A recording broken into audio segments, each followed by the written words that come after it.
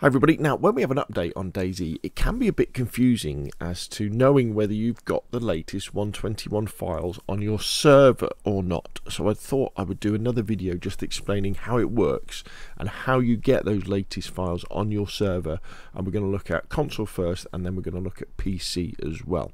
Now the first thing I have to say is I'm recording and publishing this video probably before 121 goes out. So I'm recording this on the 11th of May.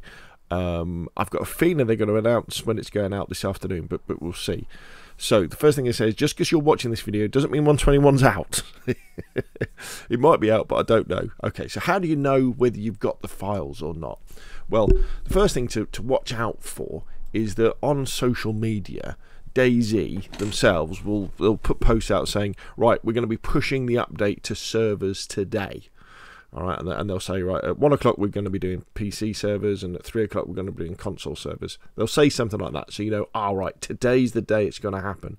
But when it actually happens, it can be quite a lot different. So what we need to do is we need to go into our servers and check the types.xml, because what happens on update day, say we go and have a look at this server, what happens is DayZ on console, they'll push out the server update to Nitrado, who run their consoles for them, and they will then update the server. But what they update is the DayZ server.exe program. So the program that runs it all gets updated to 121, but all the files that go with it, you know, the XML files that say spawn a crossbow in, for example, they don't go with that. All right, they don't update that. They wait. They let you do that.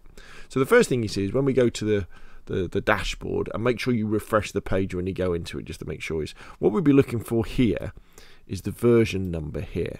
So this says version 1.20. So I'm pretty damn sure I haven't got the latest update or the files. Now when it says v121, it means my DayZ server.exe that runs the whole thing will be updated, but my XMLs and JSONs probably won't. And the way that you can double check that is if you go into your file browser and then go into your server file, your missions folder, sorry, it'd be PS missions for PlayStation, XP missions for Xbox, just missions for PC. If you go into here, and then we go into Chernarus, and then we go into the DB directory, or the DB folder here, and then we can either download or you can click on the types.xml. This is quite a big file, so it can take a while to kind of appear in your browser. And then just click somewhere in here, and then just do Control F to find, and we just want to look for crossbow. And it's saying, if you look where it says 0 of 0, so there are no crossbows in this file. So we know we haven't got the 121 update. Now, a server that would have been done, let me show you what would have been done. So this is my test server that I've got some of the experimental files on. So I go into the file browser here, and this is a PC server. So I go into here, and then I go all the way down to my missions folder, which is here. And then I go into Chernarus, and then I go into DB. Then I click on types.xml. Wait for it to load because it takes a while. Click inside the box, Control F. So if I look for crossbow now, you'll see we've got 1 of 4, and there you can see the crossbow autumn. So I know I've got the latest files on this server. Okay, chances are that you won't have them though. So let's go back to our Nitrado server. So our Nitrado server, so we haven't got the files. So let's just go back to the dashboard again. And we scroll down. So let's imagine now we waited a little bit and there's been an update, and we now see version 1.21 appear here. You could go into the file browser again and check if you wanted to, but you probably won't have the crossbow files yet. So what we need to do now is update our XMLs and our JSONs. And the way we do that is we go to Settings General. This is only for console, unfortunately. This doesn't work for PC. And you scroll down, and you'll see a setting here. This is the really important one. Reset mission XML to default. So what this is going to do, this is going to take all of the XMLs and JSONs that are on your server and change them to the latest update 121 ones. But remember, when it does that, if you've got any edited JSONs, edited XMLs, they're all going to be gone. it's going to overwrite them with these new ones. So now is the time, if you haven't done it already, to download or back up your edited files so that you can keep them to one side. So using whatever method you use to update them to 1.2.1, you can do that in your own time. But what you can do by doing what we're going to do next, that's going to make sure that you've got the latest stuff spawning in on your server. Because remember, what happens is with the DayZ server, when you spawn stuff in, say you've got a boosted loot server, for example, and you've got more guns spawning in, and that's the way you want it, which is great. And then it comes to update day, and you're like, oh, I'm not ready to go yet. I'm not ready to go. But my players on my server, they want the latest thing. They want to be looking for the crossbows. By backing up our files, so downloading our modded files and keeping them safe on our local computer, and then resetting the mission XML to default, so it just goes to the vanilla files, which won't be boosted, but will include things like the crossbows. Those crossbows will then start spawning in the historical locations, which is, the castles and the castle ruins. But that doesn't mean all your other stuff is going to start disappearing straight away. It will hang around for a number of days as it waits to despawn, and that will then give you time to edit your existing XMLs and JSONs, to include the latest 1.21 stuff, however you decide to do that, to re-upload those over the top and start again. So it kind of bridges that gap, all right? But do bear in mind, as I say, is when you reset mission XMLs to default, it will overwrite your existing files. It doesn't blank anybody off, though. We're not wiping the server. We're not going to get rid of anybody's progression or anybody's bases or anything like that. So what you do is you tick that, and you click Save Changes, and then you restart the server. The server will restart, and then it will put the latest files on. When it's gone through the restart process, you then untick that, Save Changes, and I would probably click Restart again. And at that point, what you want to then do is wait a little bit as well. At that point, go into the file browser, go into your types again, and again, this is again when you would then search for the crossbow and see if it appears. If the crossbow then appears, you know you're good to go, and you've got the latest files. Happy days. Your players on your server can then look for the new stuff. Now, don't worry too much if all this doesn't happen straight away, because update day can be it can drag on a little bit, and lots of different things can happen. So if it gets delayed a bit, don't sweat it. Just hang on. Keep checking the front of your dashboard just to see if it's updated to 1.21 there, and then go in, check your files. Right, okay, so they're definitely not latest. Right, let's reset mission XMLs to default.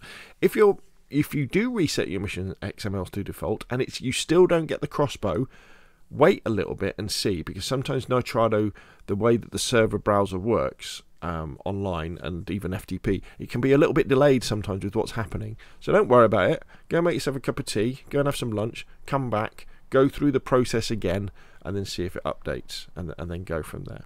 So it's all very easy, and then you'll be good to go. Now on PC, it's a little bit different, because you don't have the option to reset XMLs to default, and what you do may well depend on the provider you're using for your server. If, for example, you're using Nitrado as your server provider, if we go to my general settings here and we scroll down, we'll see there's no option to reset XMLs to default. So a bit of a bummer there. So the way that you have to do it on PC is you've got to get the files yourself and then upload them again yourself over the top of the existing ones. And there's a couple of ways you can do it. You could do a reinstall once 1.2.1 goes live. So once you go into your dashboard and it says 1.2.1 is live, you could do a reinstall. Obviously that's going to wipe everybody's progress, so you may not want to do that. I'll put links to this in the description below the video. You could go to Behemoth Interactive GitHub and download the files, so you get all of their mission files here. You get Christmas, you get Halloween, you get Livonia, you get everything. You click on code, downloads it, and that'll give you everything. However, before you go off and do that, this normally doesn't get updated until several days after the update has gone live. I guess because they're waiting to see if there's any errors and things like that. The best way to get the vanilla latest updates files for PC is actually through Steam. And what you do is you fire up your Steam app, go into your library, make sure you've got games and tools selected at the top, and you want to install the DayZ Experimental Server. Don't run it or anything, just install it on your computer. And then what will happen is on your computer, probably under like C, Program Files, x86, Steam, Steam Apps Common, wherever DayZ is, you'll find a DayZ Server Experimental folder has appeared.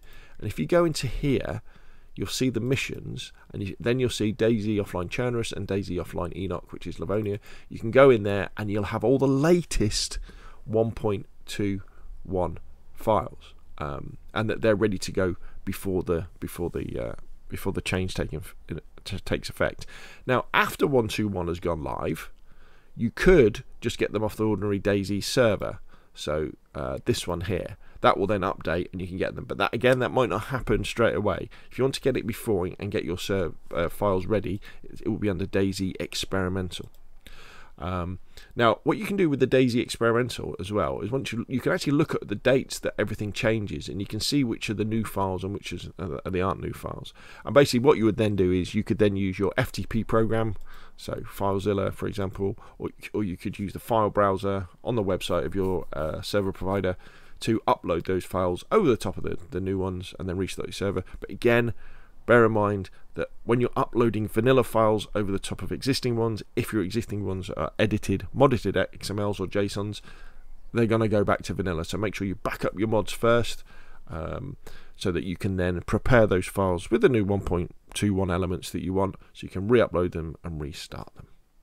Okay, so hopefully that's been clear.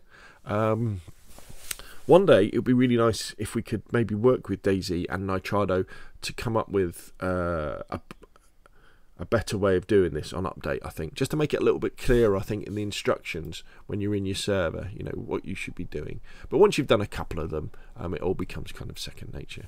So there we go, very excited about 1.21. Can't wait to run around with a crossbow and make bolts and go hunting and survive in the wilderness without having to use you know, a gun that goes bang. It looks like we're going to have a very exciting year for DayZ with 2023. Anyway, that's enough from me. If you found the video useful, hit like. If you want to see more of the same, press subscribe. Put your comments and questions down below, and I'll see you again soon.